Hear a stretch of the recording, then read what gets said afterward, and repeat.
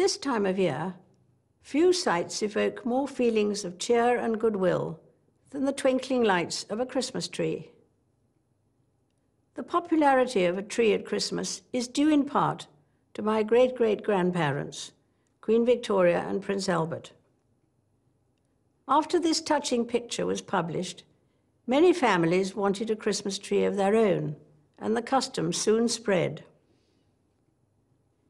In 1949, I spent Christmas in Malta as a newly married naval wife. We have returned to that island over the years, including last month for a meeting of Commonwealth leaders.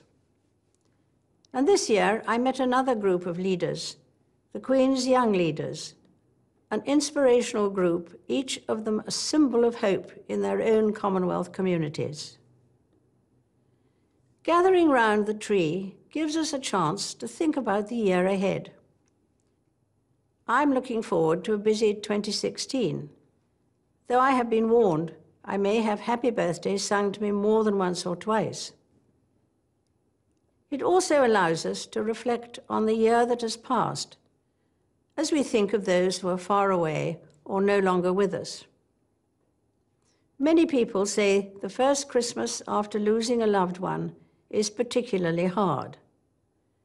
But it's also a time to remember all that we have to be thankful for. It is true that the world has had to confront moments of darkness this year. But the Gospel of John contains a verse of great hope, often read at Christmas carol services. The light shines in the darkness, and the darkness has not overcome it. One cause for thankfulness this summer was marking 70 years since the end of the Second World War. On VJ Day, we honored the remaining veterans of that terrible conflict in the Far East, as well as remembering the thousands who never returned. The procession from Horse Guards Parade to Westminster Abbey must have been one of the slowest ever, because so many people wanted to say thank you to them. At the end of that war, the people of Oslo began sending an annual gift of a Christmas tree for Trafalgar Square. It has 500 light bulbs and is enjoyed not just by Christians, but by people of all faiths and of none. At the very top sits a bright star to represent the Star of Bethlehem. The custom of topping a tree also goes back to Prince Albert's time. For his family's tree, he chose an angel, helping to remind us that the focus of the Christmas story is on one particular family. For Joseph and Mary, the circumstances of Jesus' birth in a stable were far from ideal. But worse was to come as the family was forced to flee the country.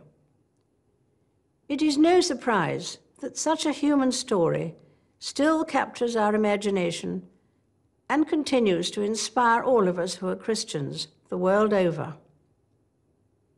Despite being displaced and persecuted throughout his short life, Christ's unchanging message was not one of revenge or violence, but simply that we should love one another. Although it is not an easy message to follow, we shouldn't be discouraged. Rather, it inspires us to try harder, to be thankful for the people who bring love and happiness into our own lives, and to look for ways of spreading that love to others, whenever and wherever we can. One of the joys of living a long life is watching one's children, then grandchildren, then great-grandchildren help decorate the Christmas tree. And this year, my family has a new member to join in the fun. The customary decorations have changed little in the years since that picture of Victoria and Albert's tree first appeared, although, of course, electric lights have replaced the candles. There's an old saying that it is better to light a candle than curse the darkness. There are millions of people lighting candles of hope in our world today. Christmas is a good time to be thankful for them and for all that brings light to our lives. I wish you a very happy Christmas.